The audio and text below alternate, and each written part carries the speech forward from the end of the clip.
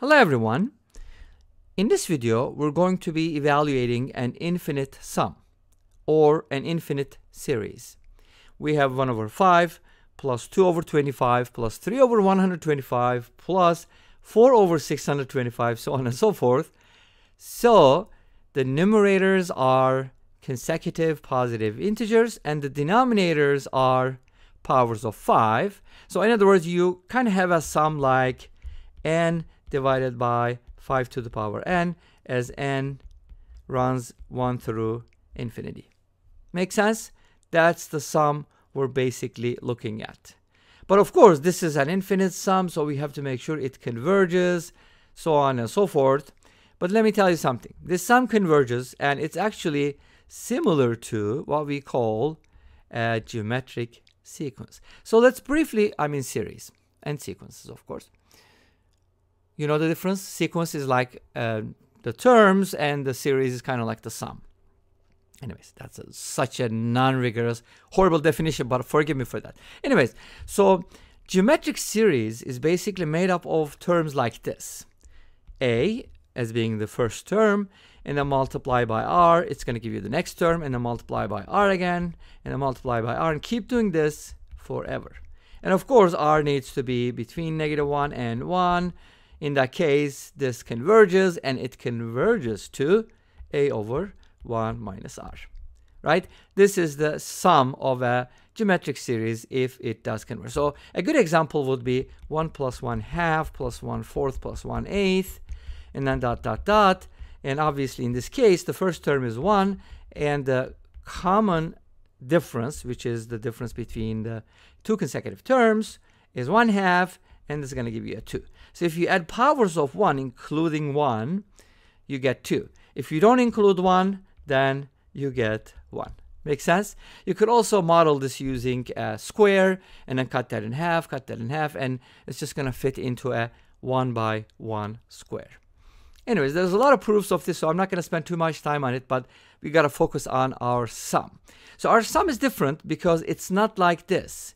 1 plus 1 over 5 plus 1 over 25 plus 1 over 125, because in this case, the numerator is always 1, and there's always a common, did I say difference? I'm sorry. I should say common, no, wait a minute. Common quotient? Anyways, I forgot. Common ratio, yes, here we go. R is for common ratio. So R is the common ratio. In other words, if you divide the two consecutive terms, of course, you have to use the second one by the first, so on and so forth. That's going to give you the common ratio. So this can be evaluated easily. But our sum is different because it kind of starts off with 1 over 5, but then it doesn't go into 1 over 25. It goes into 2 over 25, and then 3 over 125. So the numerator increases.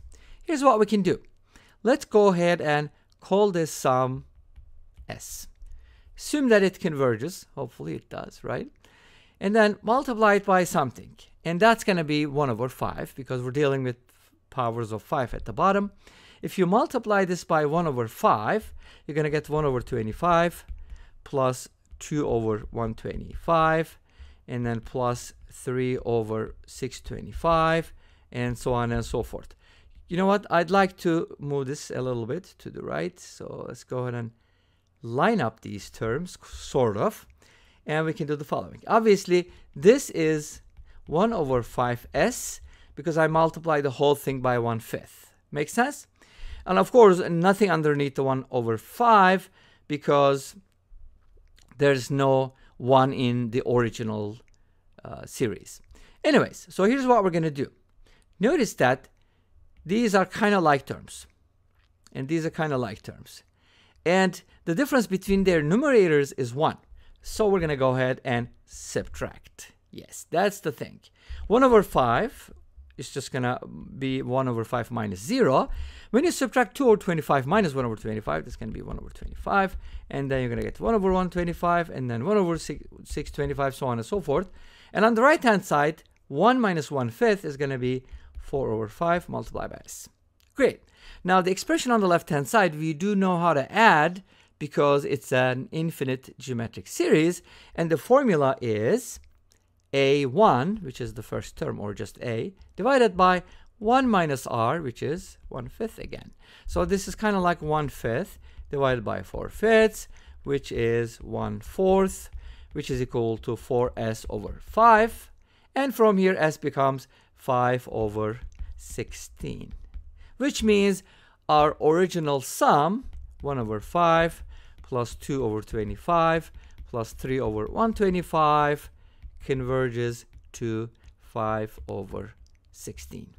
And this brings us to the end of this video. Thanks for watching. I hope you enjoyed it. Please let me know. Don't forget to comment, like, and subscribe. I'll see you next time with another video. Until then, be safe, take care, and bye-bye.